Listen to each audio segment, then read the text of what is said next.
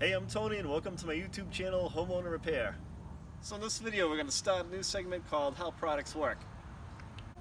So I did a walk around video and showed you this 89 Wrangler that I'm building, and a bunch of you guys asked how the Truck-Lite headlights work.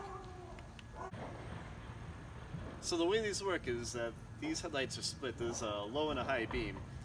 The top is a low beam. This is what it looks like illuminated. Here's what it looks like with the high beams on. So how hard were these to install? Well, let's check it out.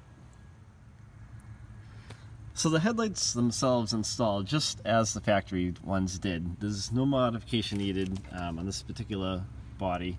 This is an 89 Wrangler, so I'm assuming this is the same from an 87 all the way up to the 95.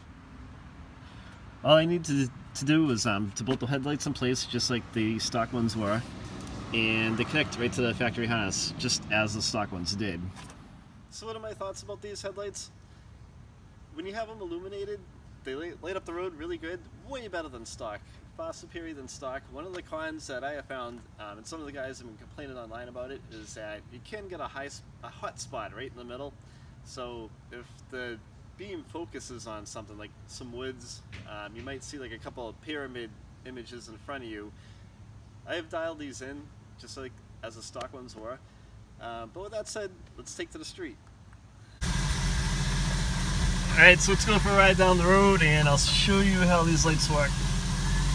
That's the low beam.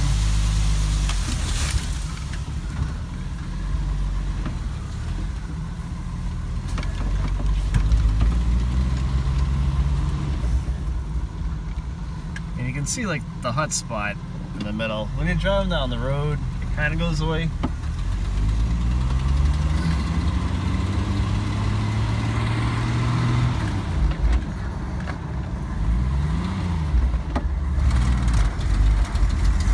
Alright, let's keep going. So I'll do is I'll put the high beams on too. These are the highs. They're pretty bright, but they're way better than the stock headlights on this Jeep. The stock headlights, you can't see anything. So these illuminate the road pretty quick. Let's see if I can find a darker spot. So these are the low beams on again. It definitely, they light up pretty much like both lanes. They light up a lot more of the road. That was the first thing I noticed. The cutoff point isn't too bad. It's right beyond the hood. So I hope you like our video on how products work on these truck lights, and what we'll do is we'll put a link in the description so you can check them out online and buy them if you want them. And hope you like the video. Remember to give it a thumbs up and subscribe to the channel. See you later.